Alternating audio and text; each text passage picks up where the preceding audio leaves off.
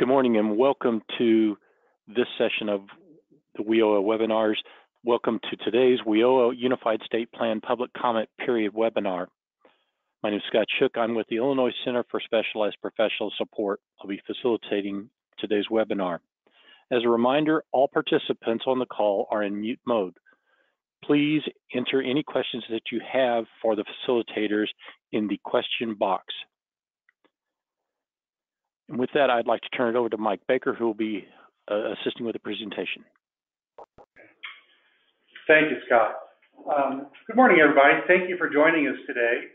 This is our kind of last hurrah of interaction with the public prior to the end of the public comment period. So we'd like to take this opportunity to thank you for your interest and also give you an overview of the state plan and how it was pulled together and who was involved. And then an overview of our strategies and activities that we'd like to highlight, and then give anybody the opportunity, if they wish, to ask any questions, any clarifying questions you might have over what our intent was about any particular section of the plan, or if there's something in the plan that you didn't understand or you wanted us to clarify. We're here today to take care of that.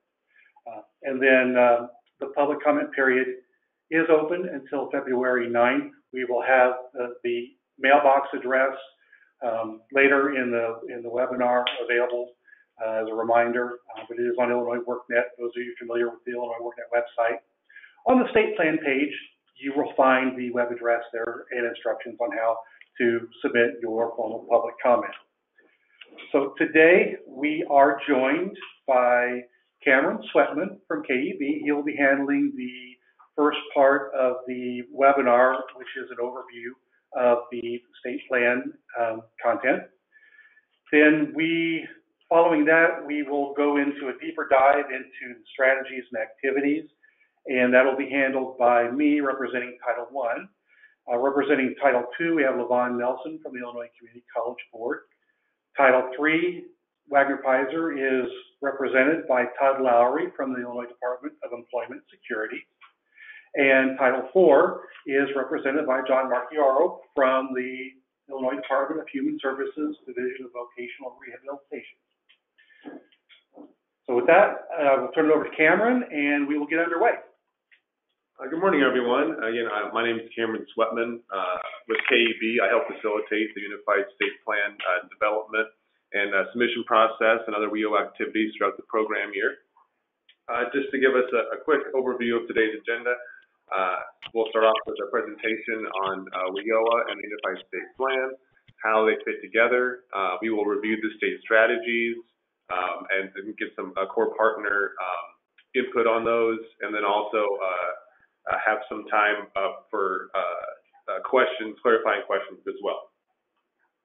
So first, though, I want to go over some key workforce-related plans that are related to these planning efforts that are related to the economic development and workforce development in the state. First, we have the 5-year economic development plan, which includes the governor's vision for economic prosperity in the state, with many elements that are related directly to education and to workforce. And that's developed by the Department of Commerce. And then we also have the WIOA Unified State Plan, which is the 4-year state strategy for workforce development and the workforce system in the state, developed by the State Workforce Board, or in Illinois, the Illinois Workforce Innovation Board, or the IWIB. And then also the WIOA core partners, which we have represented today, as Mike mentioned. And then we also have the Perkins 5 Career Technical Education Plan, which is developed by the Community College Board and the State Board of Education, that really deals with strategies for developing more fully academic, career, and technical skills for secondary and post-secondary students. And then we also have the Adult Education and Workforce Education Strategic Plans. Those are developed by the Community College Board, Commerce, and other stakeholders. With the Workforce Education Strategic Plan, focusing on addressing skills gaps and also improving career-related education in the state. And the Adult Education Strategic Plan, focusing on aligning activities with workforce to move individuals into those in-demand career pathways. So all of these plans share in the same goal of improving community prosperity and the state's competitive position in the country. But underneath these overarching goals, there are different contexts and focuses of these plans as well. To give you an example of a difference, we have the WIOA Unified State Plan, the Perkins 5 plans. They're federally mandated, while, for example, the 5-year Economic Development Plan is state mandated, just to give you an example of the differences there. But before we get too far into the Unified State Plan, I do want to go over the principles of WIOA, which the Unified State Plan obviously functions within. So WIOA prioritizes collaboration and alignment between employment, education, and training programs. So just as we want to see alignment amongst our strategic planning efforts, there's alignment is also a major tenet of WIOA itself. We have program alignment, creating employer-driven training solutions, making sure that our workforce is getting provided the skills and resources they need in order to exhibit and use those skills when they get a job in a high-demand career. And then we also have increased accountability, establishing common performance measures, so no matter where you are throughout the state, we're using the same performance measures, increasing transparency with reporting, and then also enhanced service delivery, expanding career pathways through public-private partnerships for all populations, including those with multiple barriers to employment and underserved populations, and focusing training, again, on those skills that businesses actually need. So I do also want to go over the WIOA core partners in Illinois again, just to mention that they are heavily involved in the creation of the Unified State Plan and its development. The core partners respond to actual program-specific requirements in the plan, and are also heavily involved in the implementation of WIOA, along with the state board and other required and situational partners across the state as well. But where do these core partners exactly fit into the WIOA system? I do want to go over that as well. We have the governor, which of course the ultimate authority within the WIOA system lies with the governor. And then under the governor, we have the State Workforce Innovation Board. They provide strategic leadership and oversight and guidance that will further the state's goals to meet the workforce needs of businesses and workers. And then we also have the WIOA Interagency Leadership Team and Technical Assistance Teams. The leadership team, they help the 7 state agencies collaborate to ensure that WIOA regulations and policies are being implemented correctly at the local level. And the Interagency Technical Assistance Team, they provide that technical assistance to required partners in local areas, really operationalizing policy and guidance to resolve those local implementation issues with more of a direct intervention if needed, and also support. And then we come to the 4 core program partners and other required partners. Within WIOA, they actually provide the services on the ground to those job seekers in the local areas, as you can see represented in those red ovals there.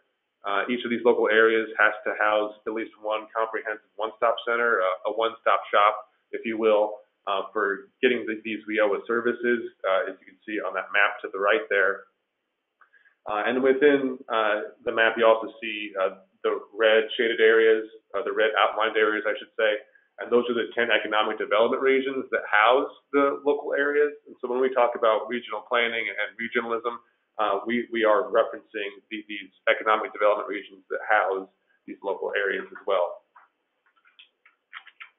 Okay, so now that we've reviewed WIOA a little, maybe now we can go and actually see exactly where the Unified State Plan fits in the WIOA implementation system for 2020. So the Illinois Workforce Innovation and Opportunity Act Unified State Plan, I say it like that just to again reiterate that the Unified State Plan is part of WIOA. It provides a vision of the governor's integration of workforce, education, and economic development policy and programs for the state. You're going to see this idea of integration of workforce, education, and economic development a lot today. As, of course, it's again a main tenet of WIOA. And then also I do want to mention that the Unified State Plan serves as a federal compliance document for the United States Departments of Labor and Education as well. So we'll be turning in submitting the Unified State Plan through the federal portal in March. Okay, so I do want to go over the Unified State Plan vision, principles, and goals as well, just to get a basis for an understanding of the Unified State Plan before we get into more of the meat of it. So first, I'll just read what's on the screen here while you read it along with me. Promoting business-driven talent solutions that integrate education, workforce, and economic development resources across systems to provide businesses, individuals, and communities with the opportunity to prosper and contribute to growing the state's economy. So what do these words actually mean? I think it's important that we actually kind of walk through them. So promoting business-driven talent solutions, this has to do with ensuring the state has a prepared workforce ready to meet our business needs, as we've already talked about a little bit. That integrate education, workforce, and economic development, this idea of integration. This pertains to coordinated service delivery between core and required partners, and the integration and sharing of data. And then in regard to resources across systems, we want to coordinate and integrate across strategic plans, across service delivery methods, and share strategies and resources to provide better services. In regard to businesses, individuals, and communities, giving them the opportunity to prosper and contribute. If we meet the business community's workforce needs by preparing individuals to meet those needs, we can help all communities prosper. It's kind of a symbiotic relationship, so I'm trying to get at there. So moving on, so the Unified State Plan principles that are informed by the vision and which themselves inform the goal, it's kind of that middle part there. We have 8 of those on your screen. 1 being demand-driven orientation, strong partnerships with businesses at all levels. Also, a main idea of pathways to careers for today and tomorrow, for all populations, cross-agency collaboration and connections, getting at the idea, again, of integration and sharing information and being less siloed, integrated service delivery, equitable access and opportunity for all populations, clear metrics for progress and success, those common performance measures, focus on continuous improvement and innovation, looking for those best practices as well. So now what are the 3 Unified State Plan key goals which are informed by these principles? So goal 1, we have unite workforce development partners around regional cluster strategies. Essentially, we want to ensure that the highest potential industries for a given region are those that we focused on in strategic planning efforts and decision making. Goal 2, preparing Illinois workers for a career, not their next job. We want to develop the skills of workers to prepare them for those high demand careers again by developing their skills for now and for on into the future. And then also connecting job seekers with employers. We want to be that connective tissue between workforce and those businesses. Okay, so what are the state strategies to achieve these goals? This is kind of the crux of today's presentation, and also what the core partners are also going to talk about. There are 6 essential state strategies that underpin Illinois' commitment to engage and support all parts of our education, workforce, and economic development systems. So I'll run through these strategies now, and we'll go through them in a little bit more detail here in a minute. But strategy 1, coordinating demand-driven strategic planning at the state and regional levels. So just to summarize this one, there's a process of developing and operationalizing this strategy. It's built on current state and regional planning initiatives already taking place. We've developed and are continuously updating our strategic indicators, planning data resources that we're actually providing to regional planning teams. Some of you may know to kind of use demand and data to drive workforce planning and decision making. So moving on to strategy 2, this really concerns promoting regionalism. Again, it's to support employer-driven regional sector initiatives. Also concerns aligning resources and strategies at both the local, regional, and the state levels. Strategy 3, providing economic advancement for all populations through career pathways. This focuses on aligning the state's education systems. A framework and model strategies have been instituted to assist individuals with multiple barriers to employment and also underserved populations as well. And then we have strategy 4, expanding service integration. And this pertains to integrated and enhanced career services as well as case management services as well.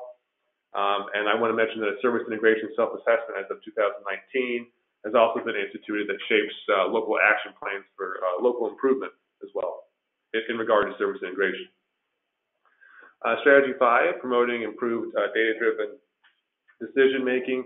This concerns using the public-private data infrastructure at the state's disposal just to provide employers and job seekers with those tools they need to promote and then also access job openings. And then finally, strategy 6, this has everything to do with just using the data we have, longitudinal data or labor market information to support these other 5 strategies as well. So we're going to be coming back to these here in a minute, but to talk about how they're operationalized too. But first, I do want to get into the federal requirements of the Unified State Plan. Again, just to kind of buffer our understanding as well. So there is a executive summary that is included that really gets into the plan vision, principles, and goals, and then also just a brief summary of the plan. And then we get into the strategic elements, operational elements, and program-specific plans. So again, the strategic elements, they analyze the current economic environment essentially and identify the state's overall vision for its workforce development system. And then we have the operational elements, which is, you might have guessed, operationalize or support the state strategies and the vision for the workforce system. And then we come finally to the program-specific plan. This is where the core partners must address program-specific requirements in the plan as well. And so these are included as an addendum to the Unified State Plan. And this is, again, for the 4 core partners. Okay, so now I'd like to review the strategic elements and at least touch on each facet of them. So again, the strategic elements essentially are analysis of the state's economic conditions, workforce characteristics, and workforce development activities. So first we come to the economic analysis. It consists of analyses of existing demand industry sectors, emerging demand industry sectors, and employers' employment needs. We include data on emerging, leading, and maturing industries by region. Emerging industries being those that are not concentrated in a region but are expected to grow. Those that are maturing aren't really expected to grow but are still important. And then we also have the leading industry sectors, which are concentrated in the area and are expected to grow as well. Just to give you an example. So then we also have analysis of the current workforce in Illinois, which shows in part that we are providing education training to meet the demands of businesses, and we're adept at adjusting to priorities and service strategies to kind of anticipate labor market trends and changes as well. Then we come to the skills gaps, so the elements that also address skills gaps as well to ensure that we're meeting employer demands, using activities and strategies. This would include the increased apprenticeship opportunities that have increased over the past few years in Illinois too under WIOA. And then following, we have the vision, principles, and goals, and then the 6 state strategies that we've already gone over that really underpin the state's commitment to engage and support all parts, again, of our education, workforce, and economic development system. Okay, so now we come to the operational elements, which again operationalize those strategic elements and support the state's vision for the workforce system. So I'll go through each one briefly now. So the state board functions, this discusses how the state board is operationalized through its task forces, committees, and subgroups that are focused on certain issues such as service integration or maybe targeting career pathways, for example. And then we come to the implementation of the state strategy. This really discusses the activation or the operationalization of the state strategies as well, which again will be a main focus of today's conversation after the presentation. And then we also have the state operating systems and policies that will support the implementation of the state strategies. Examples being labor market information systems, data systems, communication systems, etc. And then we come to the assessment and evaluation of program and one-stop program partners. The main idea here is just that we're continuously assessing performance outcomes of the workforce system in annual performance and benchmark reports. And then there's also a discussion of distribution of funds by core program as well, in accordance with federal law. And then also program data, how we plan to align and integrate data and data systems so we can enhance the coordination of WIOA programs, priority of service for veterans, as well discussing those individualized career services that are being provided and also workshops from specialists. And then also finally addressing accessibility of the one-stop delivery system, both for individuals with disabilities and for individuals who are English language learners, making sure that they have those resources they need, and also staff have the resources they need to ensure there's programmatic and physical accessibility for these populations. Okay, so now we're back to the state strategies, which are operationalized in this operational elements section. So we're going to go through each one here. I believe Mike Baker can take us through in more detail, kind of one by one, each strategy and the activities therein. And then also some of the core partner representatives here today can also chime in as well. Okay. Thank you, Cameron. First of all, I wanted to verify, Levon Nelson, are you on the phone?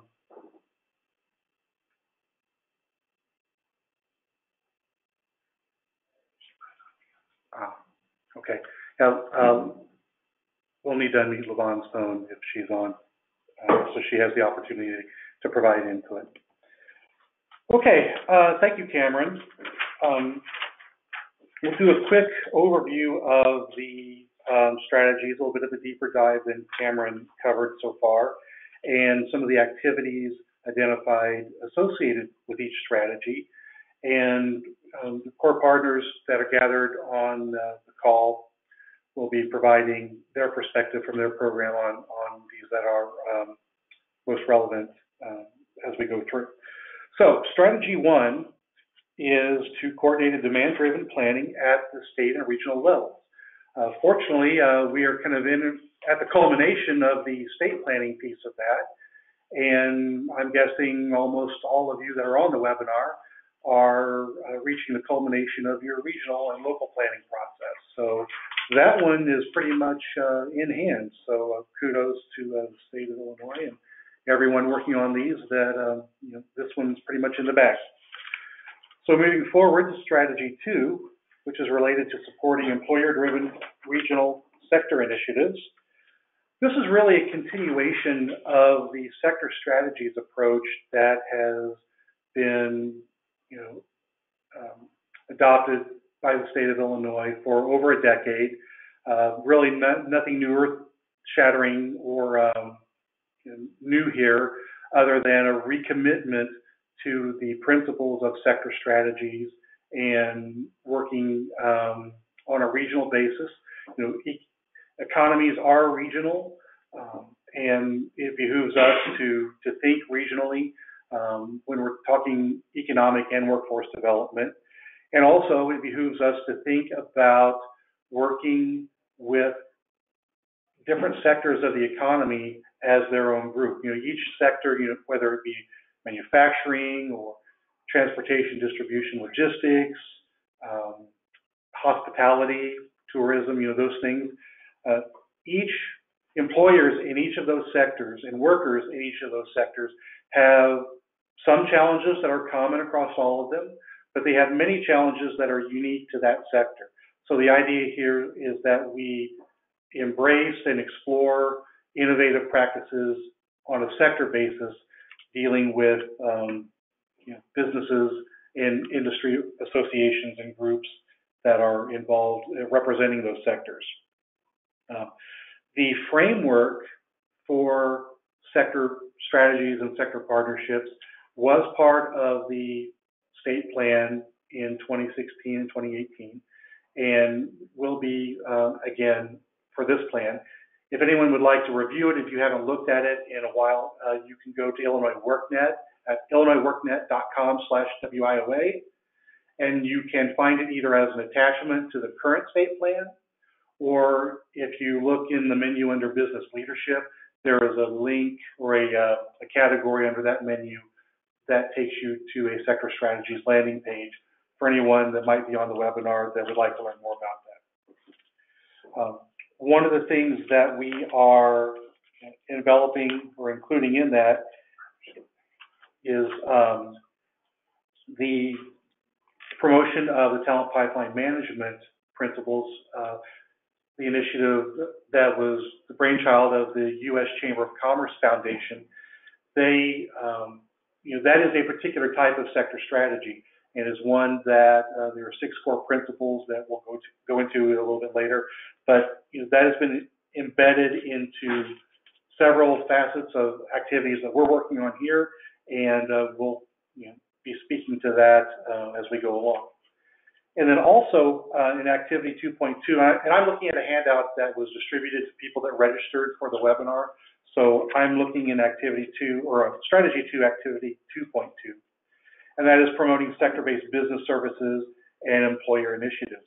And again, that's working with businesses and business groups to develop tools, to develop information, to work with them, with businesses that have similar opportunities, have similar challenges, to do things that are most effective in preparing workers to have the right skills that businesses need to be competitive in the global economy.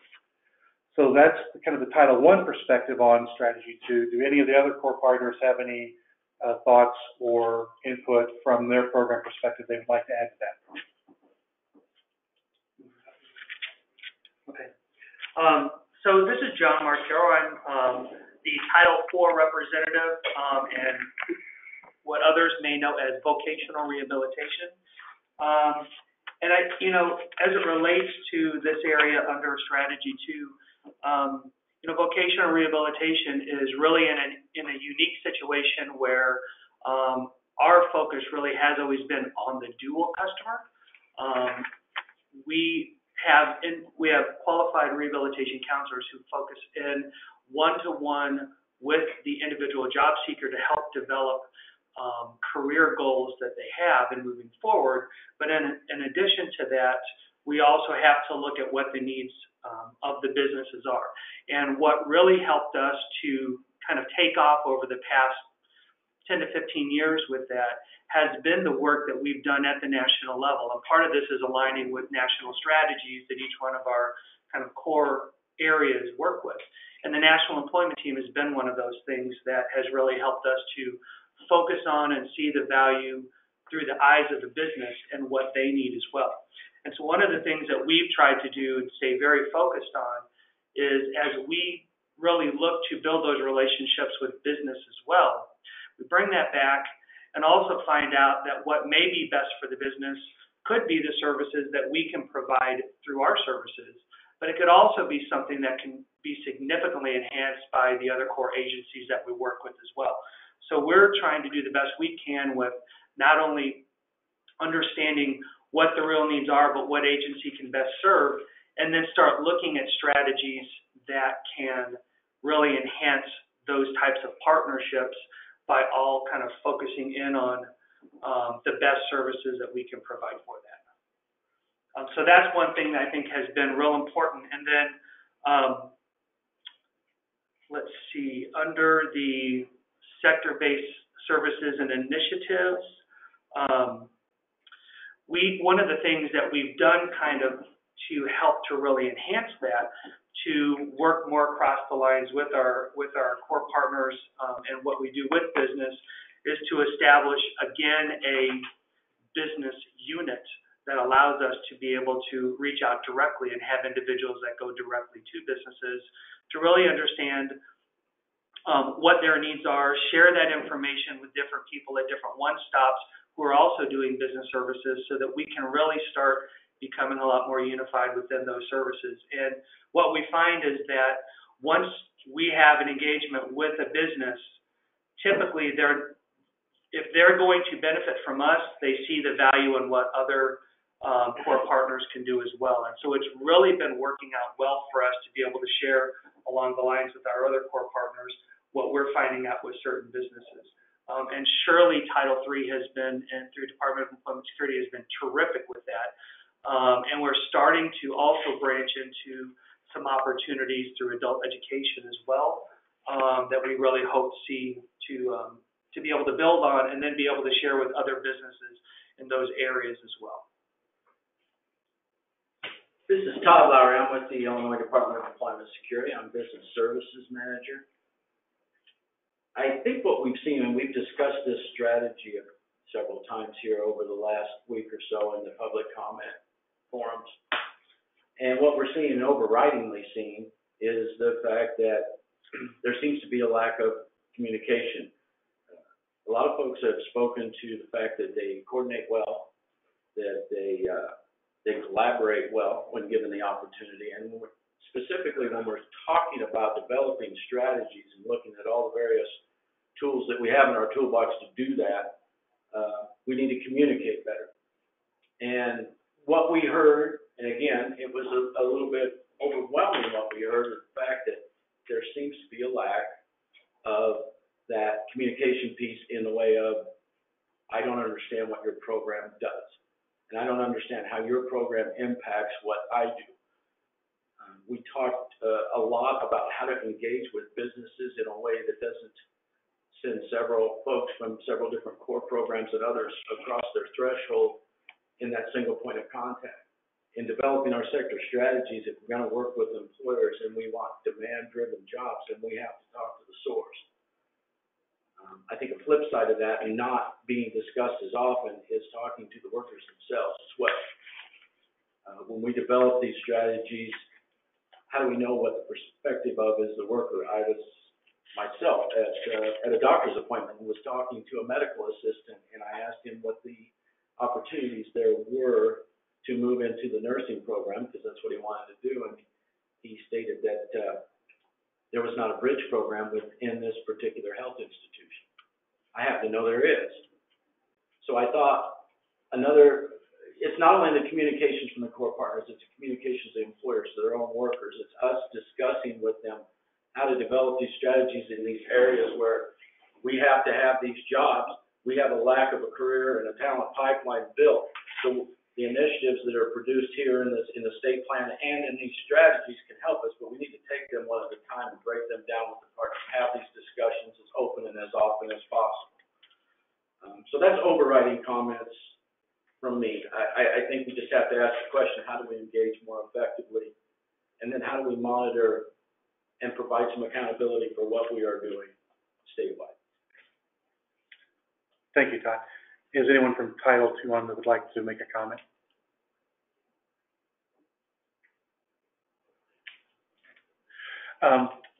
Does anyone that's participating as an attendee on the webinar have any clarifying questions they would like to ask about any of the content we've covered so far? Okay. Well, there'll be an opportunity at the end as well. So we'll move on to strategy 3.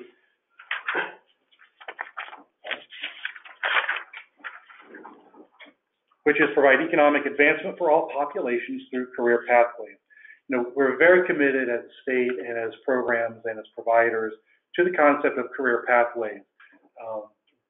Career pathways can mean a lot of things to a lot of different people, but in general, we're speaking to the concept of preparing individuals not only for their next job, but for upward mobility and career development throughout their lifetime. There are several ways to go about that. Activity 3.1 is identifying those leading career pathway models and making them available and as many people in Illinois as possible aware of them. Coming up with standard definitions so we're all kind of know where everyone is coming from, whether you're coming from a workforce perspective, private sector, or a different program or education perspective. Everybody kind of knows what the terminology means and understands and avoids communication breakdown when you're using the same term, but it means different things to different people. Also, that involves high quality credentials, industry recognized credentials that tell businesses that people with that credential have vital skills that are value added for their business model and for their competitive position. And also that tells the career seekers and job seekers that the work they're doing is meaningful in the private sector and is likely to help them advance in their career, when they earn that credential. If you're following along in the document that we sent out, I'm not going to go through these one by one, but I just want to hit the highlights here.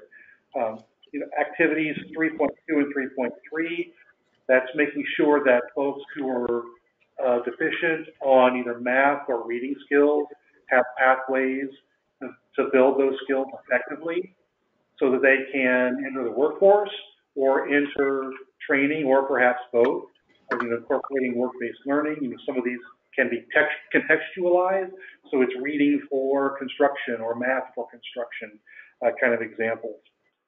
And then also we want to figure out, okay, how can we engage populations that maybe have not been fully engaged or perhaps even disenfranchised, out-of-school youth, individuals with disabilities, basically anybody that has a barrier to employment that we would like to do a better job of integrating them into the process and getting them the skills they need.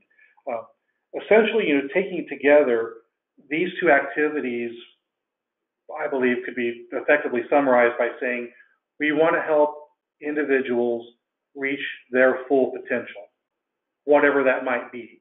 You can't take someone who's starting out at zero skills and turn them into a rocket scientist in a year, but you can help them make steps gradually, and really the sky is the limit on each person, but you have to know where their sky is. So basically, it's helping people, get as high as they possibly can get based on the gifts they have and perhaps the barriers they might have. And then, of course, activity 3.4 is promoting the use of all types of apprenticeship. We have registered apprenticeships, registered through the U.S. Department of Labor, but there are also effective apprenticeship model training that combine work experience with classroom training or hands-on training that allow folks to earn and learn at the same time. And there are other work-based models as well, on-the-job training, covered worker training, et cetera. But the idea is that we want to promote that earn and learn model to the fullest extent possible. Our research has shown that one of the biggest barriers to effectively completing training are for individuals that need to be earning money while they are, in that kind of training. When your choice comes down to putting food on the table or completing that class, especially if you have children, usually putting food on the table wins. So any way that we can build in work-based learning opportunities so folks have that opportunity to bring some income into their family and also get effective work-based skill training, then we're all better off. Okay. So does anyone have any questions? I'm sorry. Anybody from our core partners, other partners, have any comments or clarifications they would like to put from your program perspective on strategy 3? Yeah, I'm going to be quick on this one because I think we have opportunity here that we haven't had in the past, and that is that the unemployment rate is really low. So let's use that to grease the hinges on the door that maybe didn't swing open to employment as easily as it has in the past. And in doing that, we can engage employers again. When we want to improve these bridge, we integrated education, the training models that we employ. Let's make sure they work right. When we engage with the employers, let's make sure they're successful at that and it's not burdensome on them. We definitely want to have the access to the in-demand employment, so if we're developing these programs, we need to target them to that. So the barriers, in a sense, have been removed for us in employing a lot of these strategies in expanding and improving these programs. And again, on apprenticeships, if you look down in the verbiage on the handout, it improved exponentially from PY 15 to 18, 134% to 226%. Go ahead and take a moment and pat yourself on the back because that's because workforce has applied their skill in getting these employed. Next slide. So this is John Martero from Title IV again. I would say that strategy 3 is something that's crucially important to the vocational rehabilitation program in particular. Probably our biggest population of individuals that we serve are transition age youth up till age 22. So making sure that there are supports in place that are needed for our individuals as they're exiting out of high school, and so they don't lose track throughout their transition with adult services is extremely important to us. And as a result of that, there are several different mechanisms that we have in place through the high schools to be able to help individuals with disabilities as far as transition. One of them is the Secondary Transitional Experience Program, or STEP, which is really applying with the school district, working to apply different transition experiences for the individuals with disabilities who we work with so that they can get opportunities with real work. And we do a lot of that with employers in the community as well. And some of those most of those, I think, lead into good career opportunities that can happen after the individual graduates, but it can definitely give opportunity for the individual to get a better idea what they want to do after high school. We also have something that we've been working on quite a bit called Project Search, and we have different contracts through the state of Illinois for Project Search possibilities, where it's really kind of an immersion for about a year for individuals who are in high school to really get embedded into a specific work culture. We see that lining up pretty well with some of the sector strategies as far as healthcare, IT, hospitality, where the student can basically go in and have this internship opportunity that can lead to employment afterwards. And then finally, as it was a requirement of WIOA, we are to serve more individuals who would be potentially eligible for vocational rehabilitation services. And one of the things that we did in order to provide additional pre-employment transition services was to start something called Fast Track. And Fast Track is something where we are reaching out to our partners who are Centers for Independent Living to provide support and assistance in those 5 core areas of pre-employment transition services to help bridge individuals who are going through transition and needing the assistance so that it's one less way for them to kind of fall off that cliff after they transition out. So I see a lot of great opportunities for us to be working with our different core partners.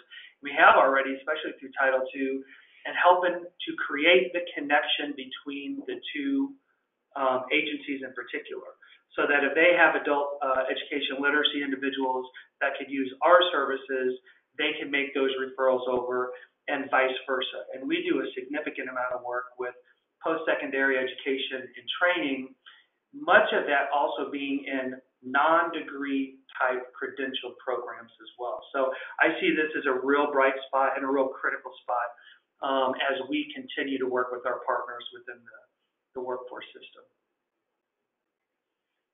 Okay. Would anyone from Title II like to speak to this particular strategy?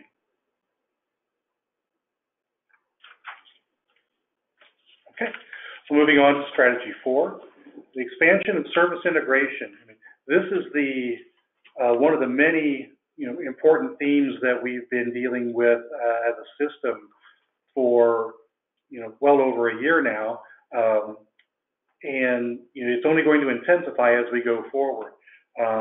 It's one of those things that just it's not only is it the law, but it's a good idea and it's the right thing to do. So diving into the details here a little bit, in activity 4.1, our goal is to provide coordinated and enhanced career services, and that's helping individuals become better aware of their career opportunities, career exploration types thing, figuring out what their goals might be. And this is, both of these activities we're going to speak to here, really to be fully and completely effective, need to involve case managers and career service managers from across the programs. People come into the system at various points, and some people need one program, some people need, maybe up to a dozen of the potential programs that are involved, in the workforce family. So the trick is helping that individual have access and make an informed decision about their future, but have the system and supports available from all the resources that we have available to us that are applicable to that individual, or business for that matter, as the case may be. So these are kind of very similar. Activity 4.1 is focused on career services. Activity 4.2 on case management, which is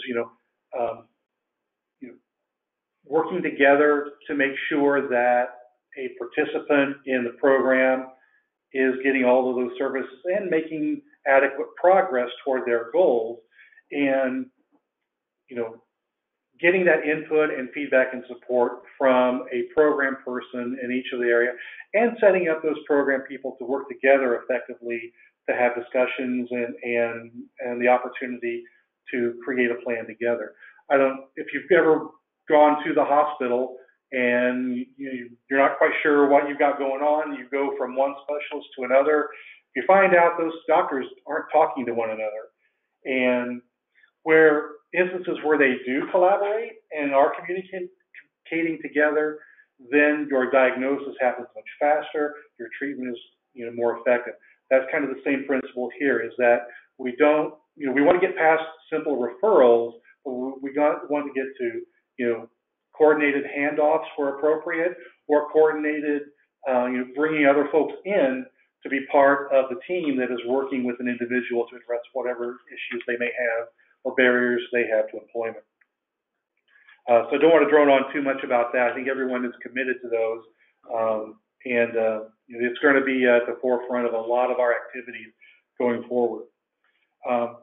Activity 4.3, this is an important one from my perspective, because we need to make sure that the line staff, the supervisors in the field across all the programs, have all of the information they need and the awareness they need to do that sort of coordinated and integrated service delivery we've just been talking about. That's basically understanding,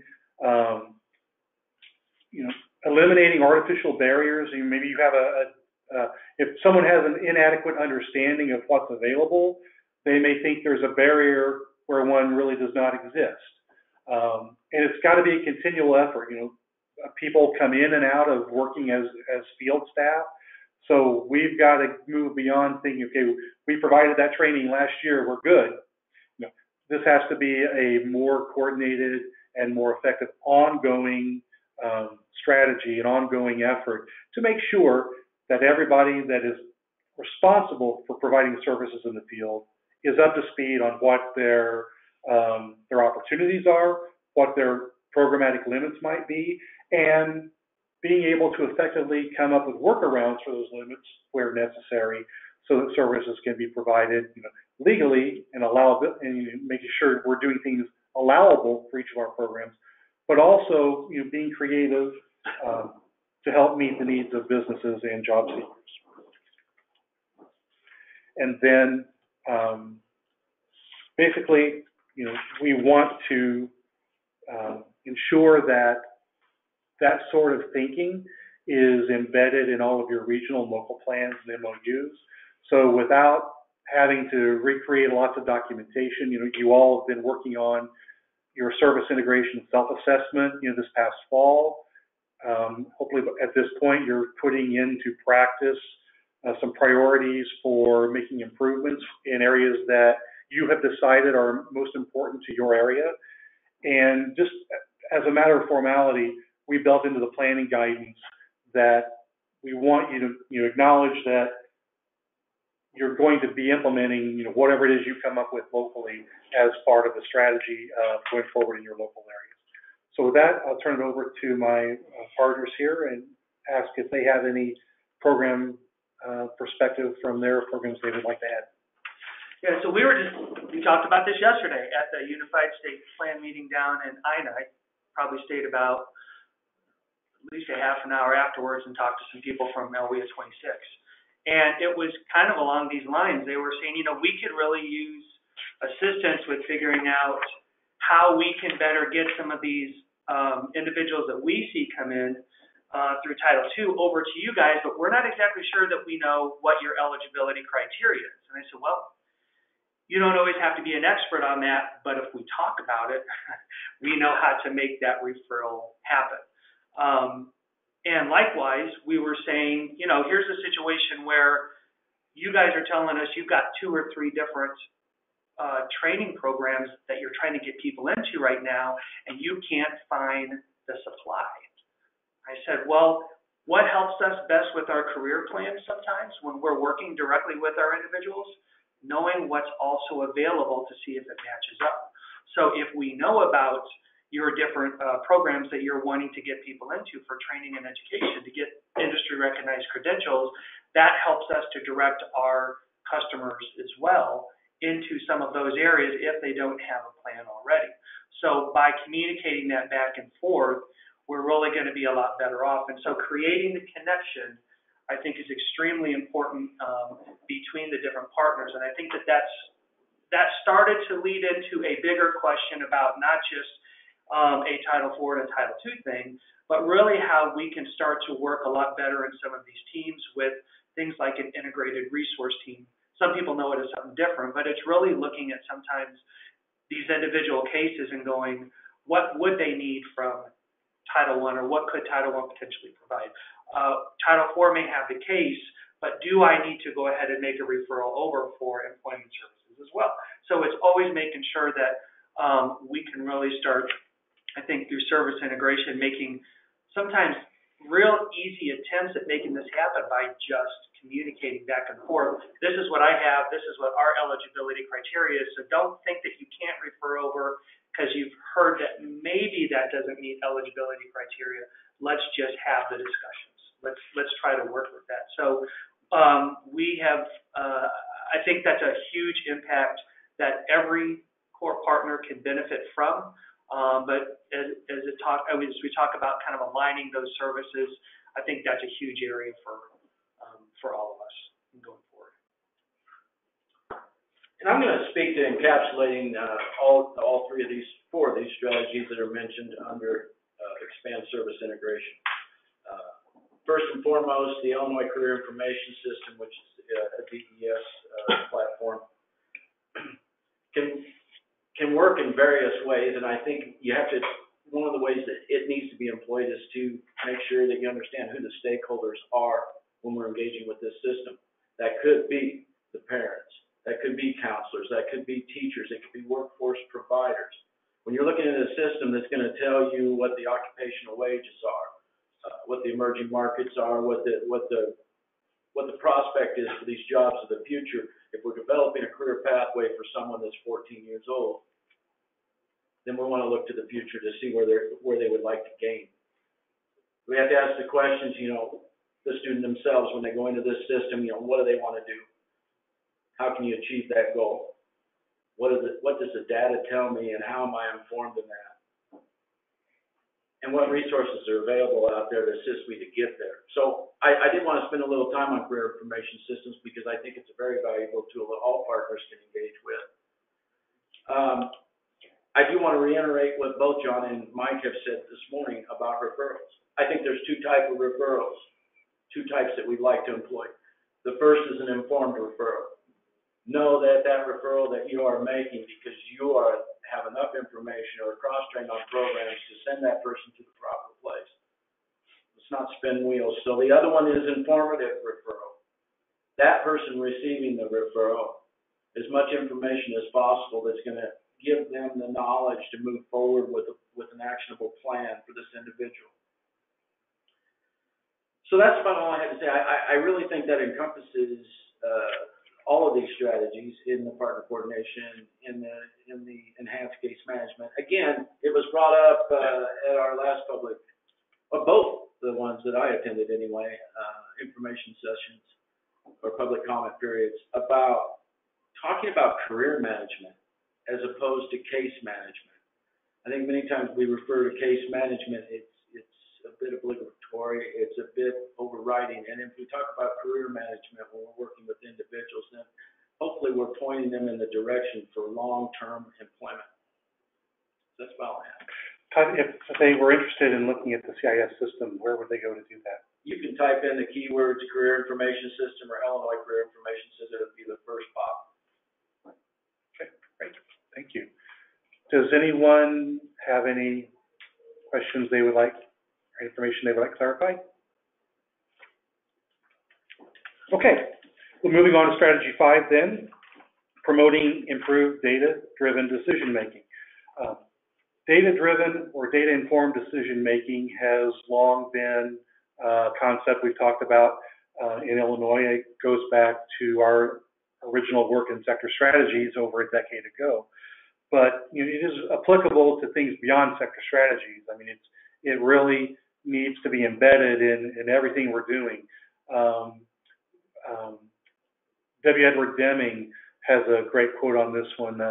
Without data, you're just another person with an opinion. Okay?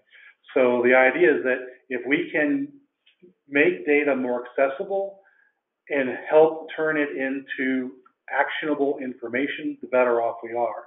So the activities in this strategy are all kind of geared toward that end goal. In activity 5.1, we want to help employers and businesses better communicate their needs to us. There are industry standard models out there. The Talent Pipeline Management Initiative has a template that can be followed by any business or any program individuals working with businesses to try to help get the data right. I mean, that is one of the 6 fundamental tenets in Talent Pipeline Management is get the data right. So that involves primary data from the big sources from the Bureau of Labor Statistics, the U.S. Census Bureau, those sorts of things. But it also is data that you gather yourself locally. The data that was provided in this plan from those federal sources is as good as it gets. It's the most recent available, but there are limits to it, and everyone recognizes them. In order to overcome those limits and have more recent data, we have to gather that ourselves. So it has to be a combination of going after all the data that's out there that is trustworthy and reliable, but also augmenting it with our own local knowledge and our own local data gathering. In activity 5.2, we're partnering with the Perkins staff in development of the Perkins plan, in sharing the data developed for this plan with them and also with staff at the State Board of Education. In the past, relatively recent past, the Adult Ed program worked on the essential skills framework, essential employability skills framework.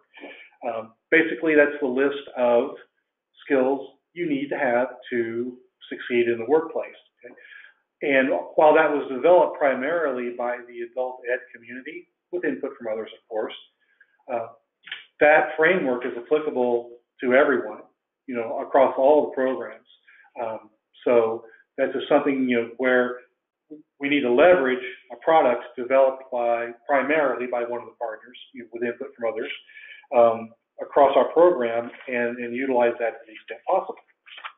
Okay. And then we also want to improve access to the eligible training provider list, and then use that list and be able to generate data from it to determine, which providers are having higher success rates at getting individuals employed, successful completion rates, that sort of thing. So there are a couple things going on in this one. One is helping providers that are providing quality services and quality programs get on that provider list so that their services could be accessed by the programs. But then also, better tracking and better understanding the performance of those providers so that we can identify best practices.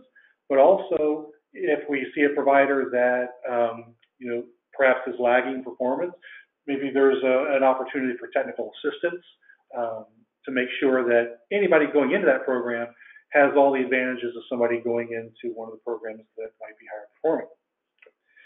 And then lastly, and we'll touch on this a little bit in the next strategy, but improving access and utilization of labor market and workforce system information. Essentially, the goal here is to try to take this massive volume of data that's out there and make it more accessible, more understandable, and more user-friendly. Lots of strategies, specific strategies to do that, through the use of dashboards and visualizations, or maybe, GIS, looking at things spatially. But the goal here is to, pull all the pieces together and look for the patterns, look for the outliers, look for the things that tell us if we're being effective or not, or are we reaching the populations we want to reach. Lots of different approaches to that. This is just a very general strategy or a very general activity to say that we understand the importance of providing information over providing raw data. Anyone else have thoughts on that one? I'm going to be pretty brief on this because I think the strategy laid out here is really well defined, if I may say so. I really think when you go through and you read this information, there's not a whole lot for us to break down in addition to what you said. One of the things that I did write down as Mike was talking, when we're talking about what the demand competencies are, when we're talking about the quality of specific demands and talent flow analysis, I think sometimes we use a lot of words to say what we mean. And so I think there are questions sometimes. And so if you have any questions on any of this, feel free to contact any of us to talk or today. Write your questions in and we'll get those answered. But a lot of times when we're defining what employers need or a term, it really comes down to justifying our activity with that employer. How do we justify? What's our return on investment? Are we providing additional jobs in the community? Are we providing incumbent worker training and we're getting more people hired into the pipeline? Are we doing those things? And then I'm just going to jump to the last strategy on here, which was the improve access utilization of labor market information. It's a lot of times we take this data, we put it in the regional plan, and there it sits for the next 4 years. How often are we going back to that data? And I really want to emphasize what Mike said about tracking what we've done and how that correlates, how we connecting the dots to what the data tells us. Is our planning based on reality? Is our planning based on specific needs of the employer? So I think we can do a little better job, all of us, in looking at how we can be accountable for what we do. Let's look at those successes. Let's exploit those successes to a point where we're actually building upon that. So that's what I have to say about that. Yeah, I don't have a ton of it. This is John from Title IV. I don't have much information on this to really share, but I will say there's nothing better when you're speaking to an employer and you're getting into your relationship and establishing it, and you're able to share with them that these are the different services that we can show data on that have been provided to you, and this is how it's resulted in outcomes. To be able to lay that out so it's not just it's right there concrete on paper or in a visual. And as this has always been one I think that's been a little bit of a challenge as far as it's not going to happen tomorrow, but it's going to be much more of the strategic idea as we go down this path. That as we really start to be able to lay out to employers, not only is this what maybe our work with you has been, but as an entire workforce agency, this is how we've been able to see that we've been able to interact with you through different partners as well. And you're very valued to all job seekers that may come through the workforce system. I think that's going to speak volumes to a business until they realize, wow, this is something that we didn't realize the impact of this. So I think any work that we can do to continue to work through that is going to be very helpful, because let's face it, there's a lot of businesses that don't just work in Illinois. And so for them to be able to share this with their other satellite companies in other states, and not have to necessarily start over again, but to be able to try to replicate what happens in Illinois with some other areas as well, really works at the bigger strategic picture for the value that the workforce can do for the businesses. And I'm just going to add one more comment here. I think a lot of times we're talking about working with this data, and we talk almost exclusively today about the 4 core partners and working together, but we have to consider that we have many more partners out there that are going to assist this effort. We're working with our local economic development folks, our community organization, our chambers. We can get more involved and we can get a better feeling for what the pulse of an area has. This plan was written as an overriding document, but each area has specific dynamics. And each area, that's what's got to be figured out at the local and regional levels, is what are our specific dynamics. And the use of this labor market information can many times map that out. But I think there's some exciting changes coming in the future as well, working with our WorkNet folks and our DCO partners to even further define targets that are possibly in need of our services a little more quickly.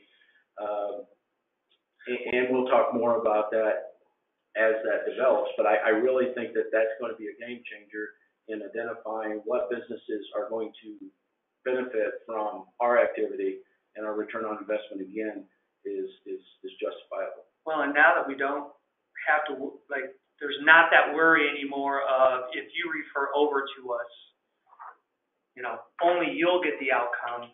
That shared outcomes are there. When we start talking about sharing data with co-enrolled individuals, that's huge as far as being able to see what the real value is of working with all the different partners where they need those services.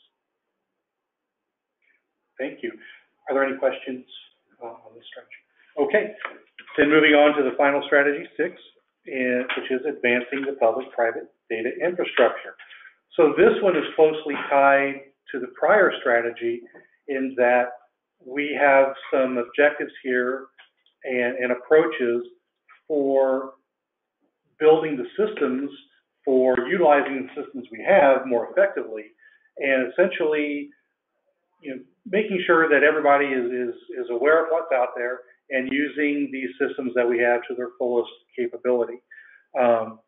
We also, as Todd was alluding to, in activity 6.1, enhancing the labor market information system. One of the things that we've been working on across agencies is, you know, how to build in business intelligence and how can we, you know, maybe be more proactive in dealing with businesses that might potentially need our assistance in a coordinated fashion. But then also, you know, that gives us insight into particular industries or occupation sets that might, you know, we might be able to do a little predictive analysis on where our services might be needed in the coming future, or if we have an economic downturn. So, you know, more to come on that. You know, this is a 4-year plan, so this is kind of an outline of where we'd like to go, and the work has begun on it, but there's still, there are issues to work through, especially, with how to share all of this stuff. But, that is, part of that process. The next one is, expanding the use of the longitudinal data system, which, if that's a new term for anyone, that's tracking, folks as they go through the entire pipeline, starting in the pre-K all the way through into the workforce and training they get after they enter the workforce, so that we can kind of see, patterns and see where, we might more effectively apply our resources to address any issues that could be identified. But overall, it's basically, avoiding a fire and forget approach, and it's making sure that, we know the outcomes of the people that we are working with, and that we set them up for long-term success, and we're able to, make sure that they are meeting the goals that they set for themselves in working with all of our various case managers and career managers. And then the last one is the one we hear most often, is that all of this talk about service integration, all of this talk about, coordinated effort and sharing data would be so much simpler if we had a single system that everybody put all of their information into. And that is the direction that U.S. Department of Labor and Education are pushing everyone forward. And frankly, that would be a much easier process if they gave us a bunch of money to do that. But to this point, that has not happened. But that doesn't mean that we're dead in the water. There are ways to effectively utilize the data that we are collecting in our own systems and building hooks to each of those programs so that some data may be shared more effectively. So the idea here is that while the Holy Grail is a fully integrated single standalone system that everybody can use harmoniously, we know that that's a long way down the road. So the goal here is, what can we do to be better at sharing information? What can we do to link our systems, or at least utilize information in our systems more effectively across programs to make sure that we understand what's happening with our participants collectively and working toward that more integrated service delivery. Any thoughts from anyone else on this one? Well, I'll just say real quick, I don't have a ton to add, but I do want to make a couple more comments based on the question that you just asked. What can we do? Well, the one thing we can do is communicate. And we found great value when we were doing some internal training with our customers on updated job-driven practices within the last couple of years by having the labor market economists through Department of Employment Security invited into our meetings to say, tell us about what you do and how we can work together better. They came in, they provided our staff information on Help Wanted Online, just one part of all of this. So if we're looking at real tangible things, HWAL helped us to then take information that could be broken into a certain geographic area so that our staff could get together and say, here's who's hiring in this specific area. Let's look at who, through career planning that we've done, match up with these areas. So even just sharing, tangible, I think, examples really help in cases like this. So we found a lot of value just in that alone. As far as activity 6.2, I really, really like that idea a lot. Because once again, one of the areas that we've spent so much time really trying to generate more referrals through is our transition age youth. And while this does start earlier, I think it's a way for all workforce agencies to not lose the customer in all of this. The more you track, the more you try to have a mapping system for something like this, the more intentional, view or focus is going to be on that individual, which I mean, it leads to less individuals getting lost or falling off of that cliff, and we don't want to see that happen. And then I would only say for 6.3, I am just very happy that we have finally got somebody hired through our system to be able to get information from the different agencies and then be able to share very valuable information for our system. So I think that's going to really help us quite a bit down the road as far as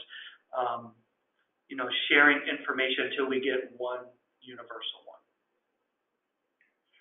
Are there any questions from the audience? Scott, do you have any questions on your end that you see? No, not at this time.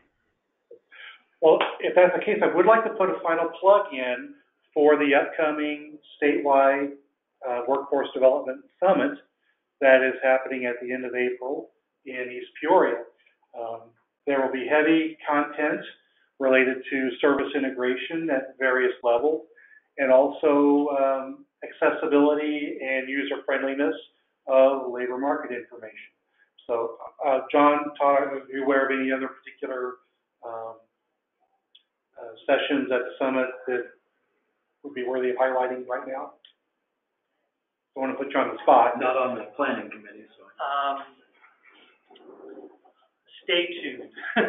There'll be a lot more. We're finishing and finalizing some requests right now. So. Exactly. I mean, the process now is that final review of presentation application applications, have been are under the review process at this point. But overarching, the theme is service integration and taking it to the next level. So innovative ways to be able to get there that are being shared by some different LEs. Exactly. Well, if there are no questions, I'll turn it back over to Cameron and give my thanks to Todd and John for joining us. Thank you, everyone. Can everyone see the information on the public comments and where to send those on their screen, Scott? Yes, I can see that now. Thank you.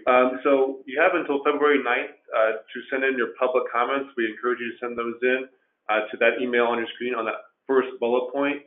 You can also find the Unified State Plan draft, as I believe Mike mentioned, on the WIOA Illinois WorkNet portal as well under the resources page. And with that, I think we will just have one more question for you that we have, which is what role can you play to facilitate what we discussed over the next 4 years, 4 years being the time frame of this state strategy system, state strategy framework we have in the Unified State Plan. Considering everything we touched on today, what goals can you set for improving the workforce system yourself and through your title and through your program as well? So that's just one question we want to leave with you today. With that, that's all I have. Do we have any other questions that come in the time I've talked? No questions at this time. Okay. Well, thank you, everyone, for attending today.